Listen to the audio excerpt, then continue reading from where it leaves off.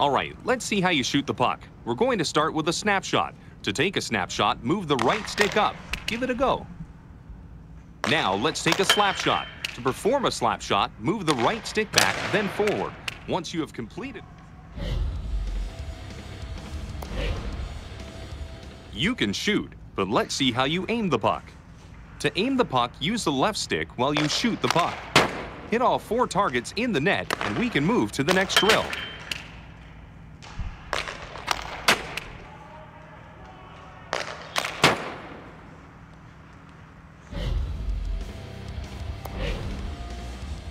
Now, let's see how you skate and deke.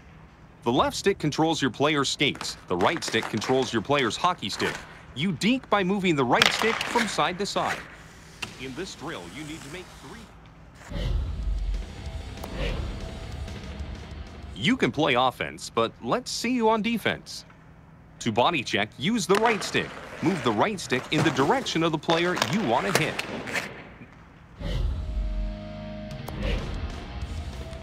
To have a successful forecheck, pressuring the puck carrier is the key. By using big hits and board play, you will be on your way to successfully regaining the puck. When in possession of the puck and near the boards, press and hold the triangle button to brace yourself against the boards. This will initiate a brace.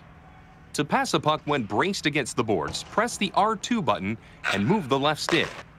To pin a player against the boards, press and hold the triangle button while using the left stick to drive the opposing player into the boards. To poke the puck away from the player against the boards, press the R1 button.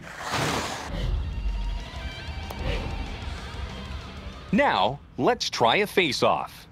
Just like shooting, the right stick acts as your player's stick, while the left stick controls the body of your player. To get ready for a face-off, move the right stick left or right to establish a forehand or backhand grip.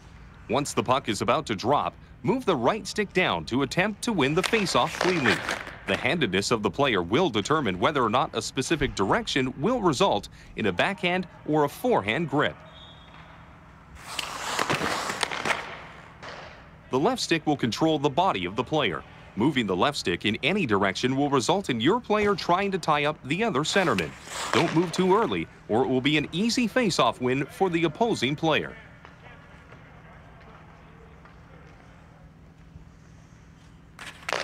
To put the puck between the opponent's skates, press and hold the L1 button and move the right stick up.